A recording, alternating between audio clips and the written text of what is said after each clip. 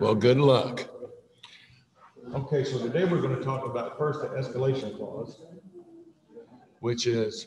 Do you like trucker hats? Yeah. But I found one that looks like that on the front, but it's like not a trucker hat. Yeah. Okay. Hobby Lobby that had ponytail holders. Oh, yeah. Hobby Lobby has a ponytail holder? You mean Cindy Link? Yeah. Only not you. Believe me, because like she's got a clear to close, like Jason Brewer's the trucker yeah. hat that he did. Yeah. And that's like her favorite, most comfortable hat, but you can't put, because it's got the low ponytail Yeah. holder like this. Yeah. And she's like, that one. Those are ponytail holders? This one has an adapter in the back, make room for ponytails. Ah, You can have a high one or a middle one or a low one. that is interesting because I'm going to be needing that pretty soon. I got a haircut yesterday. Not like those ponies either. They, I like them on the neck. I want it off my Right, neck. and that's her especially when Yeah. she starts to get hot and it's like, Yeah. I want it off my neck, so. because even for her, if she puts it like right here, it's still like way too much. Yeah, too low. Let me find it. This is important, sorry. First Oh, world no, problem. they're good. Hey, first world Just problem. me and you. Yeah. So far, oh no, 2 participants.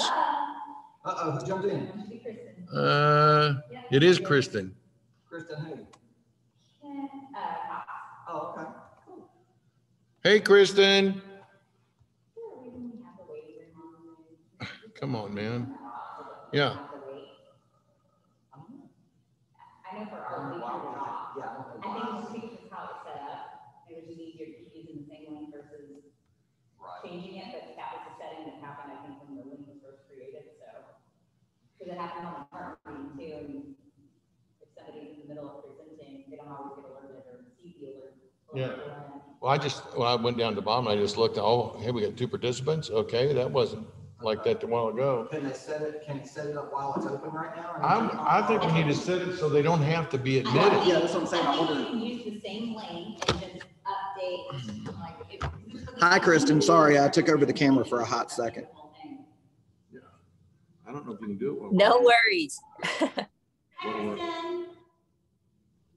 Hi. It might be that you have to go to the Zoom account. Yeah, you might have to. Okay. I'll take a look. Yeah, we turned ours off because we did it by accident. I was like, oh, that's annoying. Get rid of that. Yeah. Right. Okay. Yeah, I'll go take a look. Trying to work smarter, not harder. Oh, I got you. Oh, no. I'm fine with that. Okay, so why would I want to do There are that? lots of colors on the same link. Oh, yeah. Send it to me. I appreciate that. Why would I want to work smarter, not harder? What? Work smarter. Yeah. Okay.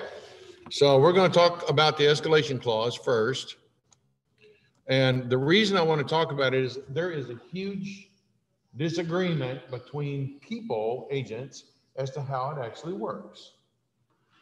So basically the escalation clause allows a person to make a low offer or a lower offer, but to also say to the seller, but I'm willing to go this high in increments of this size, if that's what I need to do in order to win this situation.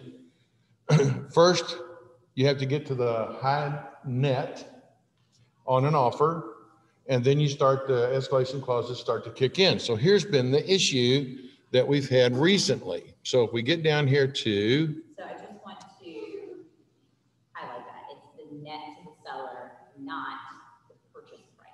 right, it's the net. So you have to get to the net to the seller. So that's where the escalation kicks in. I do think that. And then after that, yes, the escalation does kick in. So the escalation's net has to be higher than the net for the high net that you have. But if you look at line 20 there, I'm just going to read it. It says the buyer acknowledges that the escalating factor of this purchase agreement and the escalating factors of other offers may result in multiple escalations and, in some cases, escalation to the cap. Now, we have an agent here in the office who said you only get one bite at the apple, which means you get to escalate one time and then you're either in or out. That's not what this says.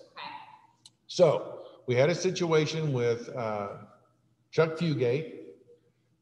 We had the agent who wrote the offer. They were under the impression that you only got one bite of the apple. And in this particular case, their one bite would have made them the best offer if you kicked out the other 4 escalations that were part of this multiple offer situation. So our agent's first escalation made them the high compared to the first escalation of all the others.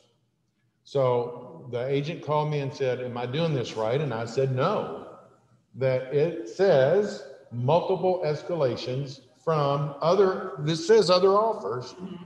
So our agent said, nope, that's not how I was taught. So I said, well, I didn't teach it to you then, because I've always taught it the same way. So the agent said, well, okay, I'm going to call Chuck back and apologize to him because I told him my way was the right way. So the agent called Chuck.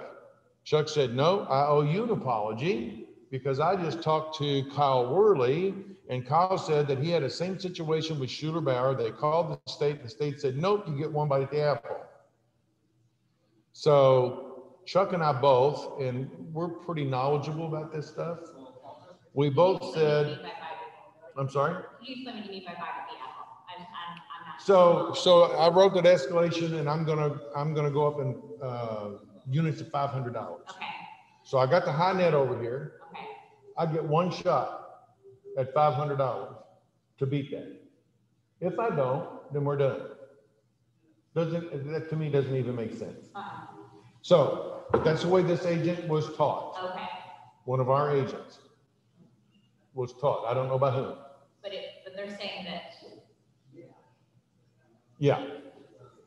So I'm going to read the statement again, and you see which way you think works. The buyer acknowledges that the escalating factor of this purchase agreement and the escalating factors of other offers may result in multiple escalations and, in some cases, escalation to the cap. That tells me that if I'm competing with other escalation clauses, that we keep moving up until somebody wins. They think it's not. So in this particular case, with one bite at the apple, they won. If we did what I said was the right way to do it, they still won. So they won either way. But their problem was, did I win at the lower level or did I have to go to the cap? So in order to compete against all the other escalation clauses, the way I suggested had to go to the cap. The way they wanted to do it, one bite of the apple got them there. So there was thousands of dollars difference. So Chuck and I have both contacted John Kraft to ask him to give us a final disposition on this. But again, I don't understand how somebody could think you get one bite at the apple when this clearly says that you would compete against other escalations. It doesn't say against other non-escalations, other escalations. So in my opinion, and this is my opinion until we have some kind of a ruling, you compete against each other until somebody gets the better of the deal. Okay, so I want to put this in different words. Okay. You're saying that if we have multiple escalating offers, that you only. An agent thinks you get one bite at the apple. The listing agent or the buyer? The buyer's agent. We had the buyer, and our agent said you get one bite at the apple. That's how they were taught. And I said, that, honest to God, that's just not even logical. So it's just not logical. So I'm not following. I'm not either. But I have an agent who's really pissed at me right now. But I mean, I can't do any more than what I'm doing. I'm asking. So they think that if there's multiple escalators, that you get to use your escalation factor one time. But that would eliminate the cap. So meaning Correct. The cap is irrelevant? Correct. No, that's why we have a cap. Right. It should go up multiple times to get, okay. Right. Okay, sorry, that didn't make any sense whatsoever, that's why I wasn't following. I don't, and I agree. It doesn't make any sense to me. And even Chuck said, okay, I'm going to do it this way because Kyle said, and I even said to the agent, look, I don't know what Kyle's circumstances were. We just know that he had a conversation with Chuck, and Chuck doesn't even know the whole set of circumstances related to Kyle. So I can't say that what Kyle said is wrong or right. I don't know. I only know that if you read this and you take it for what it says, then escalation clauses do compete with one another. Yes, they do. So my opinion is that they do compete with one another till somebody finally wins. Yeah. So if you have a different feeling about it, hopefully we'll get an answer from John today. He's had it for over a week. Okay. From John today as to how this actually works. I will tell you that Kyle said they went to IAR, and I'm going to be really honest. IAR has given me answers that are completely wrong before. So, and this is from IAR attorneys. So again, I don't know Kyle's circumstances, so I don't know if they gave him a wrong answer because I don't know all the circumstances. Right.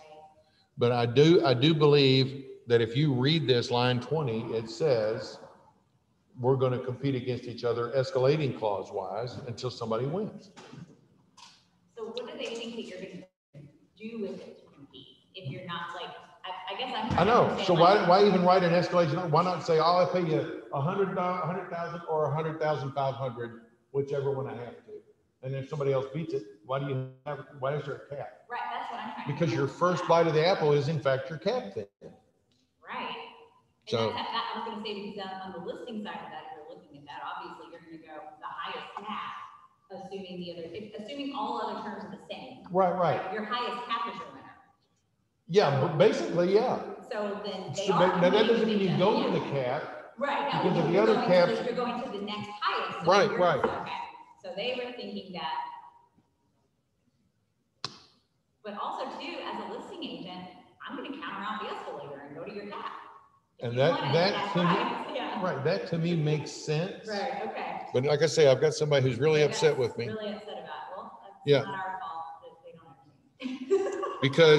because I gave them bad advice. It's like, No. I don't think I did. But you know, if Which I'm wrong, I'm version were you wrong. reading? I need to see it. What's that? Which paragraph were you reading? The Well, let me get to it. paragraph in question. I am. Where it says multiple escalations, Yes. right here.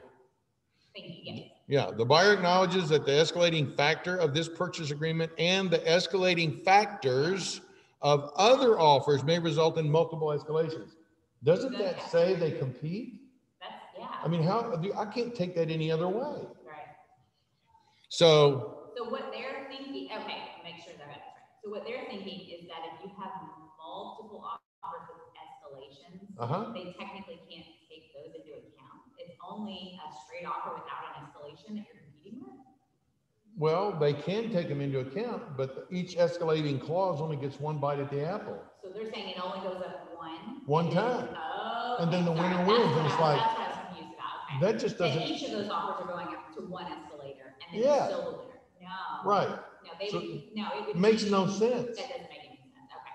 So, and so think about this. What if That doesn't make any sense at all. the high net, Okay. what if the high net is higher than the escalation offer? So let's say it's at 100,000, your escalation offer is at 90, and you say, I'm gonna go up in $500 increments. Mhm. Then you can't meet the high net of the simple offer. Right. Makes no sense. No. None of that, it works. No. So anyway, that's my opinion until we get John's opinion. Okay. So if you get in a situation and it doesn't work out that way, If IAR is giving different advice, then. I honestly, seriously, IAR has given me bad advice before. And I've been on the phone with IAR at times and they said, well, this is how it is. I said, no, honestly, this is how I think it is. Would you agree with that? Oh yeah, I'll agree with that. Well, you just told me something else.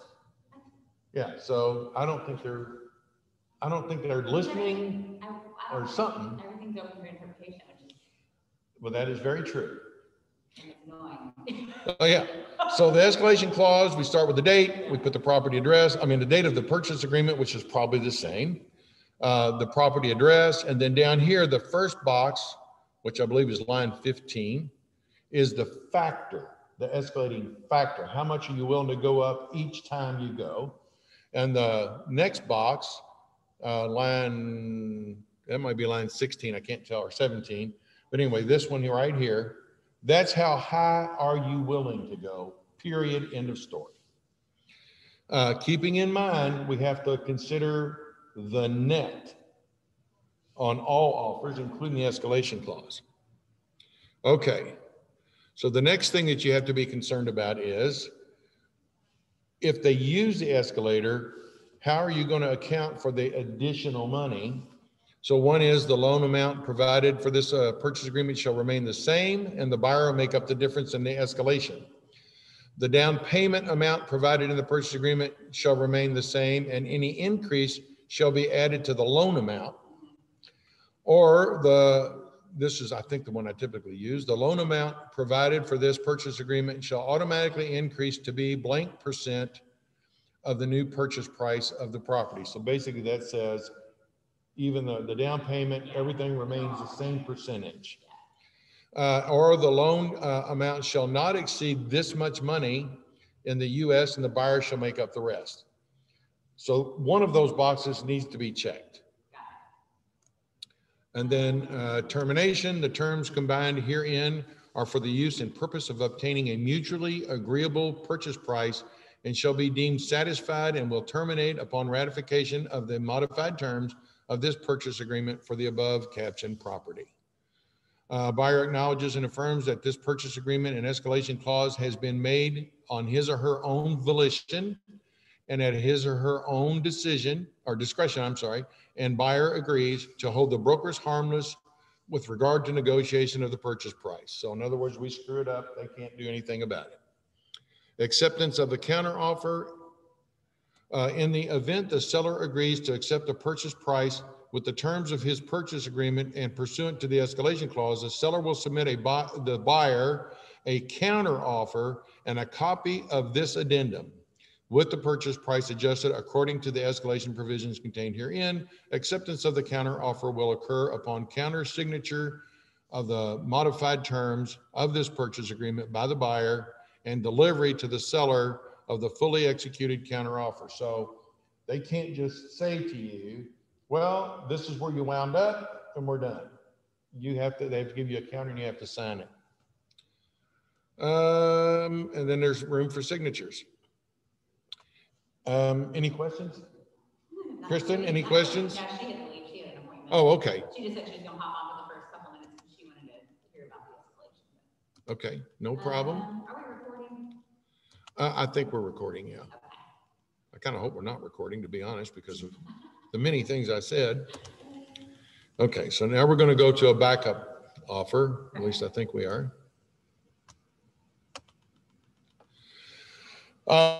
So somebody says, I want to write a backup offer. There's a form for that. I'm going to take a time out and check on her. Okay, no problem. Long back.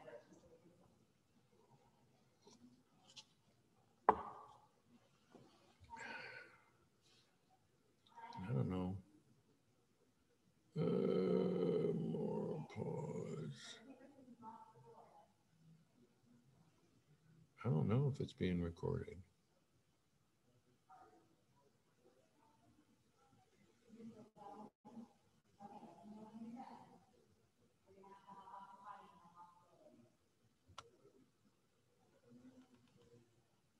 Oh.